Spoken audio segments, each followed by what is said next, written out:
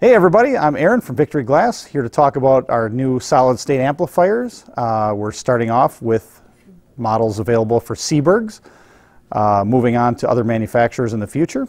But the one we have ready to show you today is our model SSA2.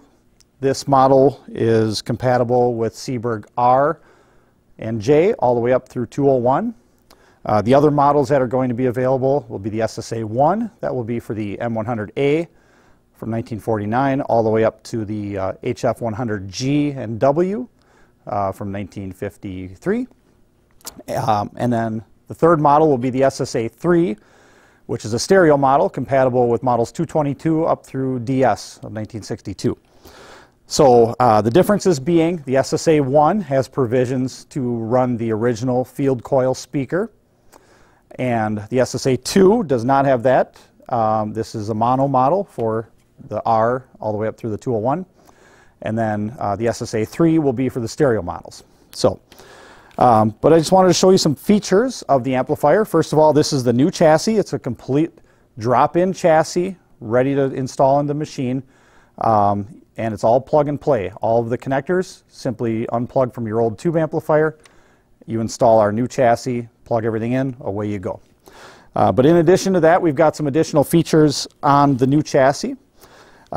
We've got auxiliary input, so you can connect an external audio source such as an Alexa, CD player, TV, anything you'd like, and also an auxiliary output, so you can connect this to an external powered speaker or an in-house music system. You know, if you have some sort of an audio system that pipes music through the whole house, you could set this up as another input and play your jukebox through the whole house.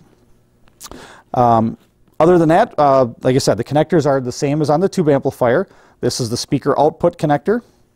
This is the muting input and the phono input from the jukebox. And aside from that, there's a jukebox power connector. And what this is for, with our amplifier, we're actually controlling the power of the machine. So you can remotely power the machine on and off from the app, or also from the new wired remote that's included with the machine. So therefore, the cable, excuse me, the power cable from the jukebox actually plugs into the amplifier, and then there's a new power cable that goes from the amplifier to the wall. So we'll explain that during the installation process. But this is the chassis, and one major difference right out of the gate is that this is a very light chassis. It only weighs 7 pounds, so it's a lot easier to ship, a lot less likely to get damaged in shipping, as opposed to the tube amplifiers, which are, you know, much heavier. They have breakable tubes. You know, they're off balance due to the transformers on one end, etc. Where this is a nice, easy to ship package, 7 pounds. So very easy to transport. And it makes your jukebox a little bit lighter too, if that counts.